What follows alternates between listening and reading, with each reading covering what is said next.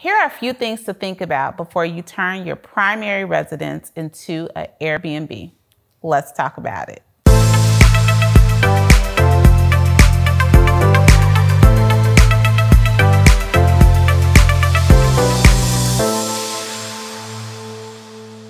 Hey everybody, it's Rosemary Lewis, your educator agent with eXp Realty.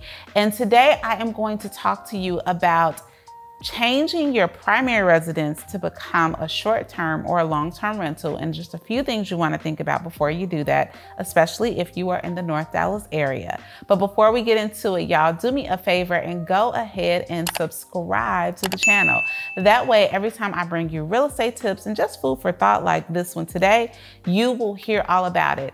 And honestly, from the bottom of my heart, I absolutely love doing YouTube. Before I became a real estate agent, I was an elementary school teacher, and this platform and your support allows me to continue to educate about a subject that I am so passionate about. So I am appreciative of you. I appreciate you all commenting. I appreciate your thumbs up, and I am so grateful when you share the video. So please continue to do so, and let's get into our topic for today.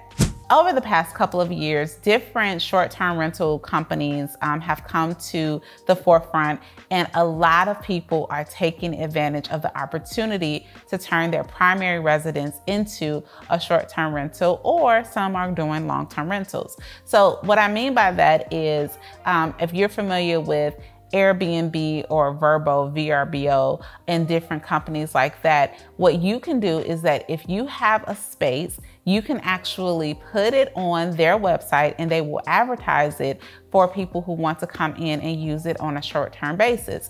This has been the new wave of travel, for the past couple of years. And as it grows in popularity, what I see is a lot of homeowners who are choosing to either rent out their home part of the time or actually move, upsize, downsize, whatever you, but keep their former primary residence and use it for investment purposes.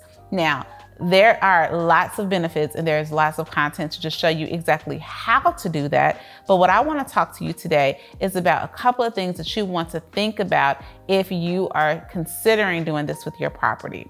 So I am a realtor in the far North Dallas suburbs. I am based out of Prosper, Texas, and I support all of the suburbs around there.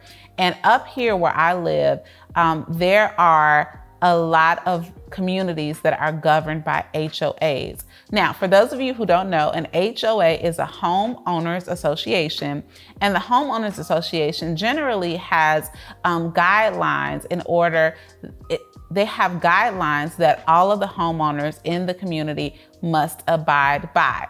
Now, HOAs are pretty much serious business. Not only do they have fees that you have to pay to make sure that you're keeping up with the amenities and the upkeep, but you also have to follow their rules, And a lot of times the rules are you can't paint your garage pink, you can't, have 85 cars in front of your house.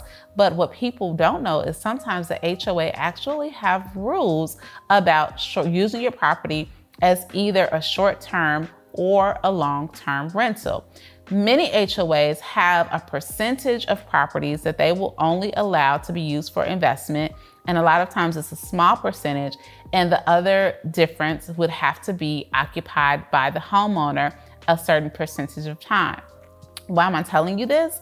Is because I have seen situations where I've seen someone who was all ready. They didn't do all of the research. They didn't check in with the HOA. They invested in the Airbnb. They furnished the apartment or the home to the T, only for the HOA to shut them down because it was in direct violation with the HOA bylaws.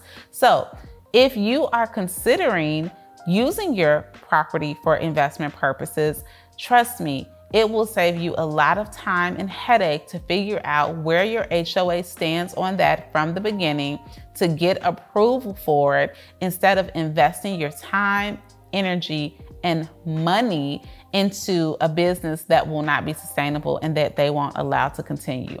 And I know what you're thinking. Some people are like, well, how will they know? How are they gonna know what we do? Trust me, your neighbors will tell them, okay?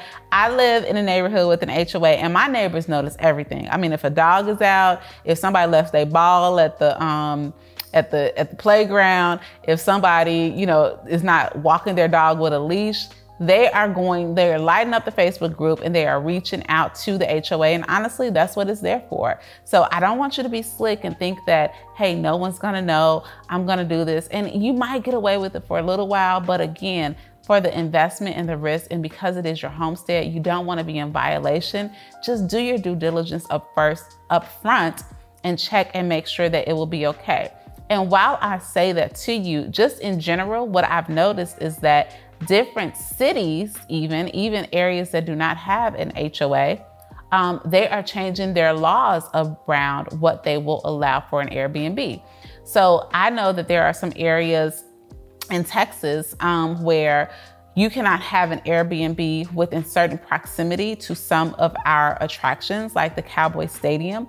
So again, you wanna make sure, even if the area that you're living in or that you have property in is not in an HOA, are there any city ordinances or guidelines that are against you having your own Airbnb or short-term rental? Again, this is gonna save you a lot of heartache and headache, and also understand that the voters can change those laws, right? I just read an article about an area in Atlanta, and they have really come down with or they're proposing some laws that are getting very strict on Airbnb properties. So there are plenty of business owners that are scrambling because they have tons of Airbnbs in the area, and based on the new laws that Atlanta has passed or they're proposing to pass, they won't be able to operate those businesses in those same ways. So just make sure that you are staying abreast and you understand what's happening legally, not only from an HOA perspective, but also from what the city will allow if you are looking for any investment properties or turning your homestead property into an investment property. Because I'm your homegirl, I definitely want you to seek out any and every opportunity. That's the beauty of real estate, is that you can do a lot of things with it, but I also don't want you to waste time and money. So make sure that you do your due diligence, okay? Now, if you made it to the end of this video and you are not subscribed to my channel, what are you doing with your life? Yo, go ahead and subscribe.